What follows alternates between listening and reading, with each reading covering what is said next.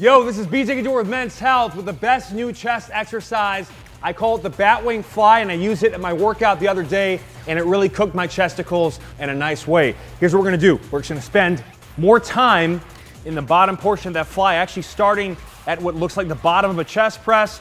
I'm hugging the bench with my shoulder blades, doing a nice proud chest position, a slight natural arc in the lower back, not hyperextension, but just enough to really get stability and support to the shoulder and allow a good chest stretch.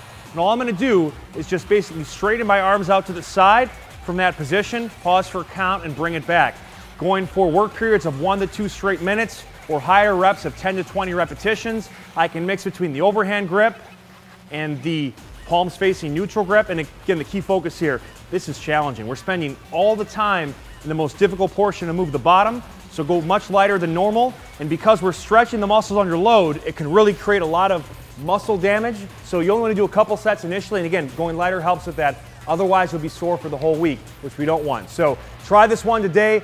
Sets of 1 to 2 straight minutes, about a minute rest between. You can use them early on in the workout to pre-exhaust and warm up the chest so it's more active the rest of your workout, or save it as an accessory move or finishing movement for metabolic stress and a nice high pump. Go lighter initially, go time under tension base, get a lot of quality work in there, and make those pecs pop. We'll see you next time.